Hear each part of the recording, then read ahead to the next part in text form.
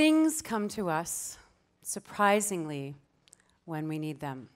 And that was the case when I met her.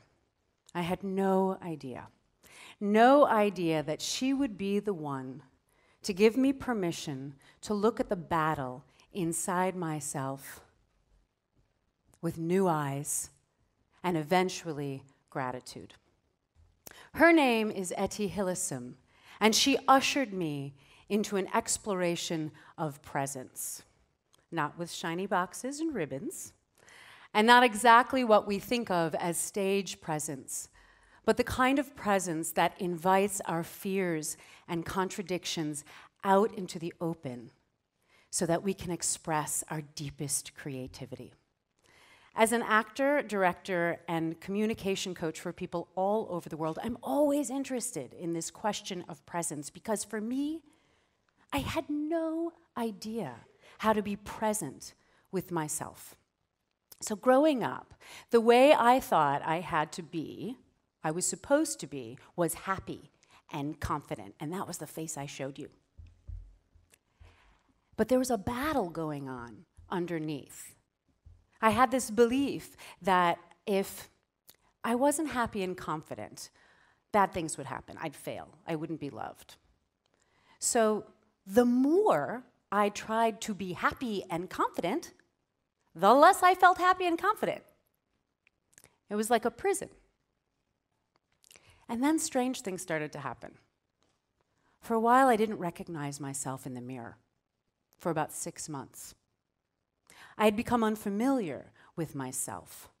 At one point, I didn't recognize whose hands were on the steering wheel. I had a cast of characters in my head arguing about how the script of my life should go.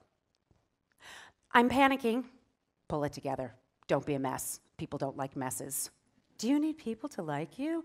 Well, you know, sometimes. Okay, whatever you do, do not fail. Oh my God, I'm gonna fail. Ooh, that could be bad. Okay, I'm not gonna fail. Ooh, that could be bad too. People don't like it when you're too successful. They could be angry. Don't let other people's anger push you around. What are you, weak? I am not weak. I am not weak. You are a mess. Don't think about this. Don't talk about this. Definitely don't do a public speech about it. Oh my God. You are fine. You are happy and confident.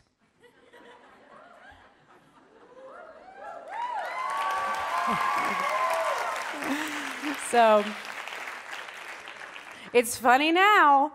So I lived at that intersection for a long time. And I thought I had two choices, right? Either or. It's not really a choice. Either I shut it down, or I get consumed by it. And it was Etty who showed me through presence that I could have a creative relationship with myself. And then that might change my relationship to the world. So hers was a voice that was meant to be totally annihilated. September 7th, 1943, Etty Hillesum, a Dutch Jew, is packed onto a Nazi transport train along with her family. The train, headed for Auschwitz, Poland, to the death camps, passes by an open field. Etty throws a postcard out of the window of the train. A farmer in a field picks it up. The postcard reads, "I am sitting on my rucksack in the middle of a full freight car. Father, mother, and Misha are a few cars away. In the end, the departure came without warning. Thank you for your kindness and care. We left the camp singing." Huh? I mean, I needed to understand how this woman could sing on the way to her death in Auschwitz. Okay, this was a person who had problems before the war. I mean, she was sometimes depressed. She was periodically suicidal. She didn't know how many men she wanted to date. I mean, it was a lot. Just like all of us struggling. And then this war comes along. How did she become someone so grateful for her life amidst unimaginable torture. And I thought, you know what? If she could find a way through, I can give it a whirl. I'm not suicidal. I'm not facing a Holocaust, but I am having a modern-day existential crisis. So I pored over the journals, the diaries and letters of Etty, pored over them to learn from them. And finally, I decided I wanted to make a play about it. So myself and two very gifted artists and a wonderful collaborative team created and produced the world premiere of The Wrestling Patient in Boston. Etty says that the main difficulty in writing about her life is a sense of shame, fear of letting go. So she, on instructions from her mentor, decides that she's going to write everything down, unedited, messy. And through this process, she begins to liberate herself from the inside by facing what she refers to as her inner battlefield. So I want to read a few things to you about what she experiences on her inner battlefield. An incident with a German friend, her housemate, Kathi. Sometimes, when I read the newspapers, I'm suddenly beside myself with anger, cursing, and swearing at the Germans.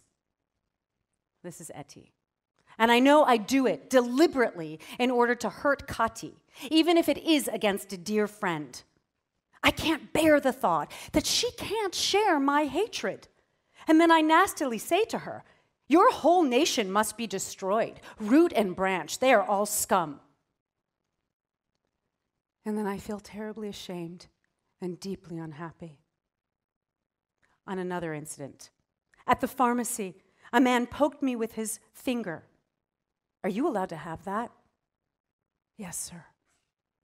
Jews are still allowed toothpaste." Headaches, stomach aches, the feeling of being crushed under a heavy weight. Mortal fear in every fiber, complete collapse, lack of self-confidence, aversion, panic. Okay, so even if you haven't been in the middle of a battlefield, we know what shock feels like. We know humiliation, fury. If you've grown up in a dangerous neighborhood, losing a parent at an early age, dealing with an illness, being bullied, even being betrayed by a friend, when that wave of feeling comes over us, the last thing we do is want to become present. We don't want to look. We want to shove it away, or we get consumed in it. And Etty's the same way. She has no power over Jewish stars and curfews, but she wants to have power over her heart. This is her battle. Even in these circumstances, to become unlimited, to have power over her heart. And what does she do? She does what we all do at the beginning when we are facing something difficult and it's unfair. She resists.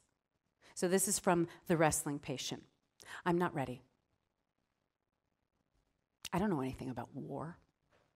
Big events caused by insignificant men who, if they wrote books, I wouldn't read them. Men I wouldn't sleep with, so by my standards, I shouldn't even be in their war. But here I am, yelling, fighting, praying like everybody else." So here's the moment that she stops resisting and she's going to make a choice to do something, to open, even though she doesn't know where it's going to go. She opens a space. She says, "Teach me to change. I want to stop the war within me, to cut out all the little cowardices and violences in which I am participating, so that I can confront this war up close no matter who it resides in." So in this moment, she realizes, okay, there's two wars. There's one out here, and there's one in here, and I can start to work on this. I still have agency. So how does she do it? How does she work with presence? So, this is her battlefield inside her journal. This is where she avails herself. And she doesn't just write down the things that she wants to think about herself. She gives space to everything, and that's the beginning, to welcome it, to give all those things that we war with inside ourselves a space to struggle and be accommodated and come to rest. Can we be big enough? The next thing she does is she realizes, you know what, if I numb my pain, I'm probably going to numb my joy because they live in the same neighborhood. She brings compassion and stillness into her turning inward. She turns inward. She makes a practice of it. Okay, so I just want to say, there would be a lot less anger in the world and probably several million therapists out of a job if we all just knew how to turn inward with compassion, right? It's something that can be learned, and Etty gets help. And what she finds is that the more she opens up to her suffering, the more room she has to experience beauty. So, even though her outer circumstances become extremely limited, really limited, her inner is not. And she brings all of the love that she has cultivated within herself into the camps, a tremendous inner resource. And for the year or so that she is in Westerbork Transit Camp, she makes a difference in people's lives because now she can bear exquisite witness to them with exquisite presence. So I just want to read you a little bit about what she says, her letters from Westerbork Transit Camp.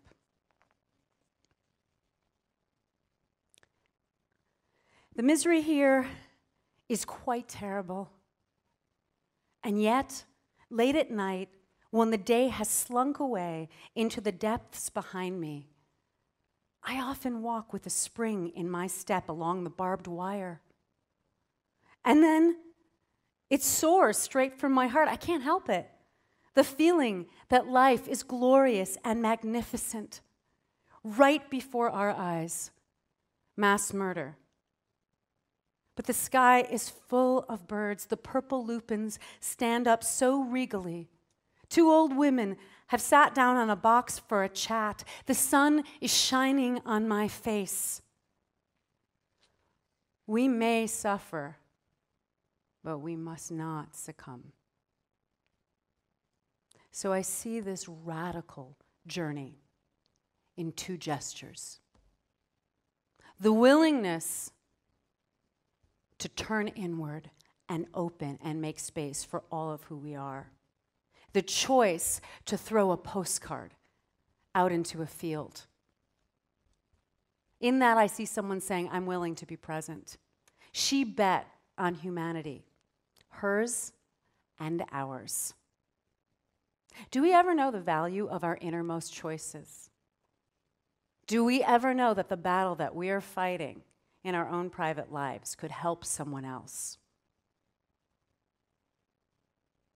Etty could not have known that her journals and letters would reach forward and touch my life. So if you find yourself at the intersection of confused and struggling, turn inward, throw postcards, because in the end, we never know who we touch. Thank you.